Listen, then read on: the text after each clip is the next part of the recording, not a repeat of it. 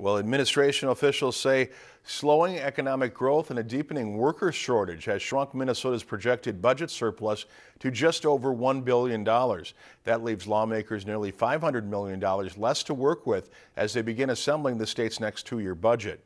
Governor Tim Walz and other Democratic leaders say the updated forecast shows the need for more spending on education, jobs, and transportation, and stepped up efforts to attract workers from other states. But Republican leaders say high taxes are the problem, and the tax hikes Walz proposes on gasoline and other items will only choke off growth and make Minnesota less attractive. The updated forecast is now the starting point as legislative leaders set final spending targets for hammering out a budget before the session adjourns in late May. If you enjoyed this segment of Lakeland News, please consider making a tax-deductible contribution to Lakeland PBS.